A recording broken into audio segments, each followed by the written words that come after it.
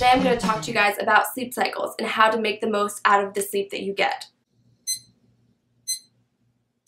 Waking up to the alarm the first thing in the morning is the worst.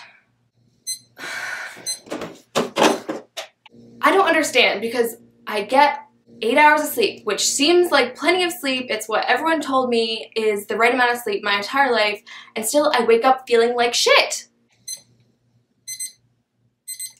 I did some research and I found out why.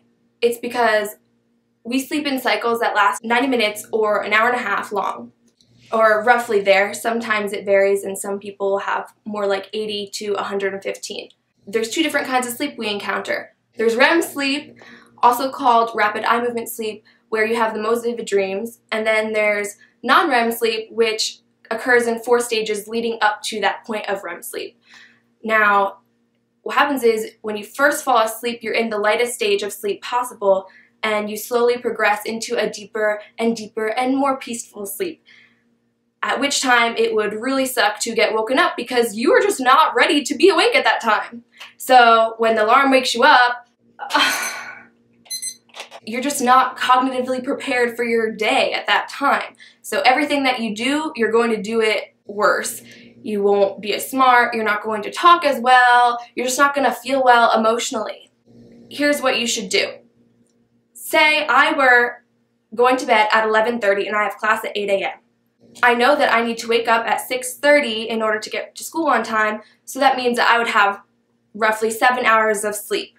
But I don't want 7 hours of sleep because I want to carve out as many sleep cycles as possible that occur in those 90-minute phases.